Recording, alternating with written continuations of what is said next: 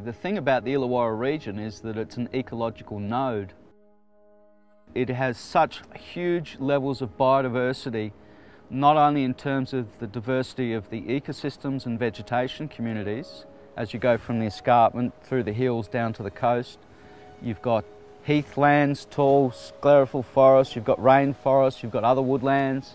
It's not only the plants that have this huge levels of species diversity, but every group of organisms, the bats, the butterflies, the birds, everything has a huge node of biodiversity in this Illawarra region. The Illawarra is a booming urban area. So there's great threat on those small patches of vegetation that are left across the landscape. We think those areas are very important in terms of maintaining species diversity. Yeah, I've been getting this settlers flax the last couple of months too. It's this strap-like plant here. And these little berries, you see them now? They sort of progressively ripen, and I probably won't collect these because there's not that many here, and I'll leave them for the birds to get.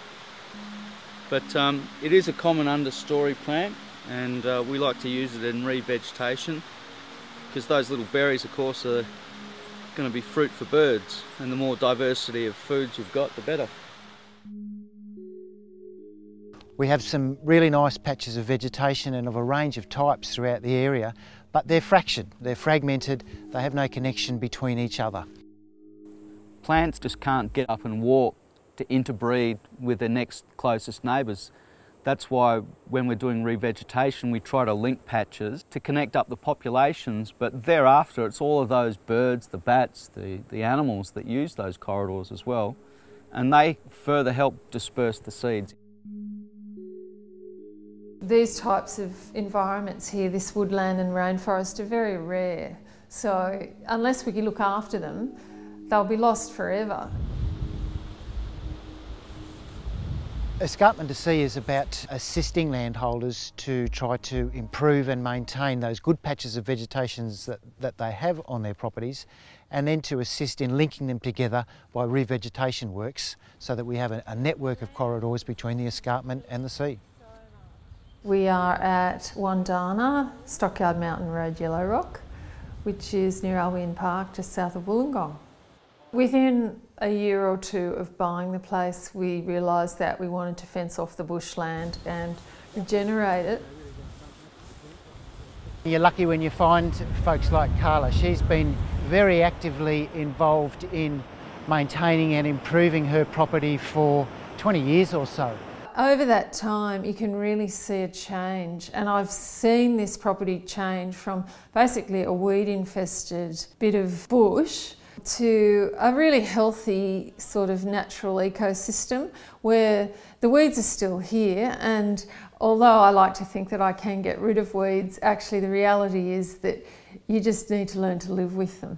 She's a fantastic example for her neighbours, not just that they can see what she's doing and what she's achieving in terms of the condition of her property, but she loves to share her knowledge and to learn off other folks. And that's why there's, the head of this catchment. Stockyard Mountain is one of the corridors in the Escarpment to Sea project, and this property connects with other properties along that corridor, and Lynn's property is also in the corridor. I thought, okay, I can get some heavy machinery and clear the lantana in a couple of months and it'll be wonderful, but it was a really steep learning curve, and after I cut down a bit of lantana and saw the weeds flying up, I thought, oh my God, I need some help. So rang Landcare and got Megan, and within days I had both Richard and Michael out on the property. Lynn's a city girl, you know. It's all quite new stuff. She has a passion and is really keen to improve the site that she's on. But she wants to learn, and there's Carla saying, let's do it together, sister, you know, let's share our labour and share our skills and see what we can do.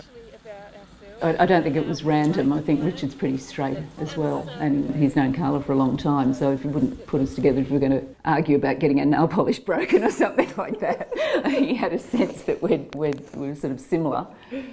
They have common challenges and they mutually inspire each other. And what we do through our organisation of Land Care and the Southern Rivers is just to support those relationships and to turn up and help them. It's not enough just to fence it off from cattle and not clear it. We have to actually look after it and regenerate it. What matters is the creek lines and the escarpment and the sea and how we can connect with each other to look after these places.